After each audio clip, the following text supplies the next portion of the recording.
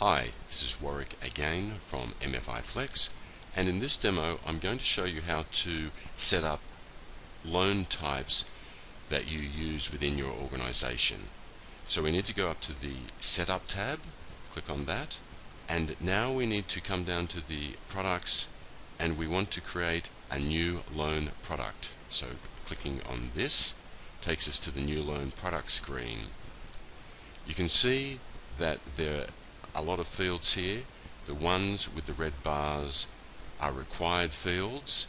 The other fields are not necessarily required. Now let's start creating this loan. Let's call this one a standard loan, and we're going to make the status active, and the type of loan product. We have a choice of client or a group. For microfinance, we can select this group, or you can have it as an individual client. Approval date is not required. The loan cycle setup, we can either have same for all the loans, or we can select by loan cycle. We'll have same for all loans. Now the frequency of the loan payment. We have the choice: monthly, weekly, bi-weekly, bi-monthly, quarterly, a single payment, an annual payment, and a semi-annual payment. Let's go for monthly payment. Now we move over to billing method. We've got the choice of either declining balance, flat, interest only, or flexible repayment. For a standard principal and interest, we'd be using the declining balance. We can also attach a funder to this particular loan, but for this example we'll just make it a very standard loan.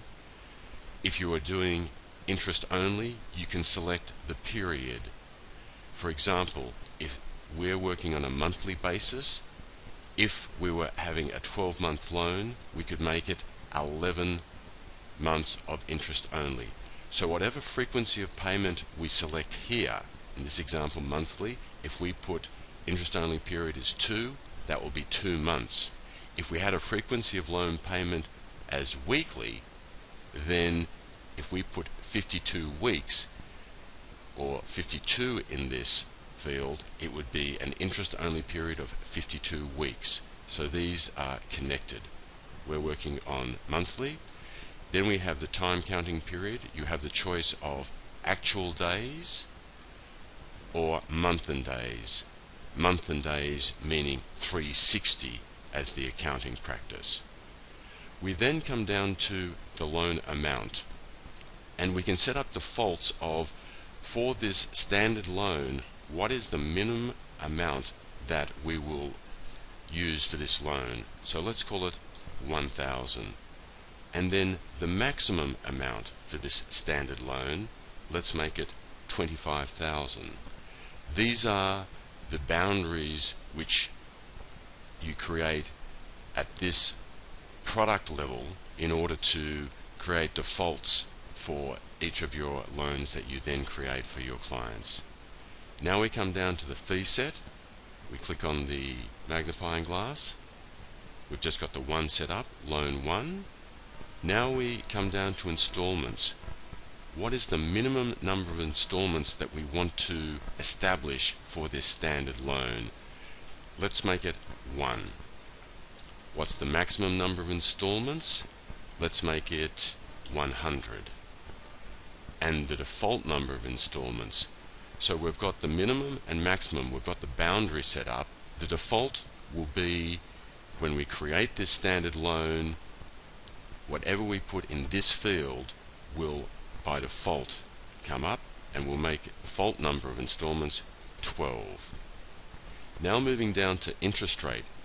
What's the minimum interest rate? Again, I'll just use wide examples, and I'll make the minimum interest rate as 1% and the maximum interest rate as 35%. The default interest rate, this is the interest rate that by default when we select this loan product will come up. We'll make it 15%. There is maximum gap between installments, and if I put my cursor over here, the maximum number of days between two installments. Not required, but you can select that. We now come down to overdues, and we will have a minimum overdue interest rate. So let's select that and make that 5.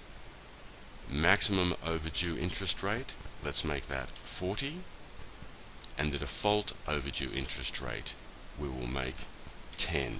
So these numbers I'm just selecting out of thin air, but these are the interest rates which you will decide are appropriate for your business, for your clients, and for creating at this product level.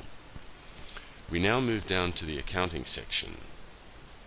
In the accounting section, I've already put in the general ledger account numbers, but this is where you set up in conjunction with us. We work out how to set up your general ledger, and then we use the account numbers created in that general ledger to connect these accounting areas with this particular loan. So for example, the product loan control account, we're looking at account 10,000, and if I just click on the magnifying glass, we can see the 10,000 is the assets account. And let's have a look at, say, the product loan loss provision account.